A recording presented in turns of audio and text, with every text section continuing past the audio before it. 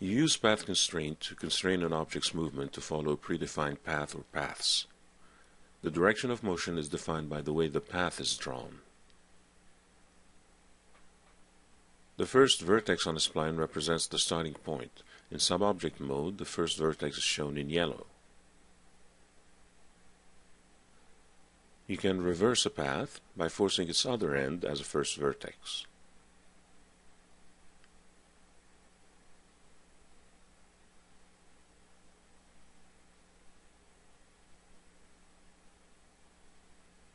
To constrain an object to a path, you first select the object. You then choose the Path Constraint tool and point to the path to which you want to constrain the object's motion. This relocates the object and instructs it to follow the path based on the length of the animation as defined in the project. By default, the constrained object moves along the spline but doesn't follow it. Notice the car around the bend. To make the car follow the path, you need to enable the follow option. Based on how the model was created, it might not be pointing the correct way. Try a different axis orientation. If the vehicle seems to be moving backward, use the flip option.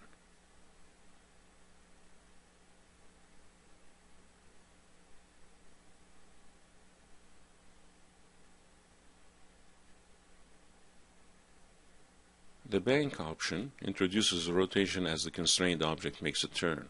This is more useful for airplanes than cars. The bank amount can be adjusted and animated.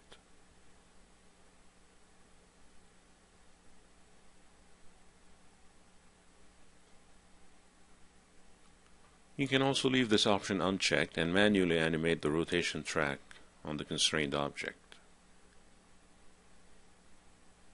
Many professionals prefer to animate their vehicles by linking them to helpers that are constrained to paths.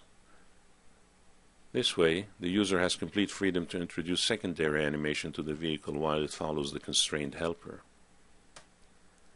When constraining an object, you have the possibility of using multiple paths to define the motion.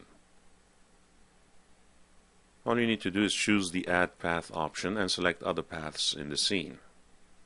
By default, the object is equally constrained between the various paths. The objective is to animate the weight between the various paths to create a push-pull effect for the constrained vehicle. This method can be used to alter a vehicle motion to avoid an obstacle, for example.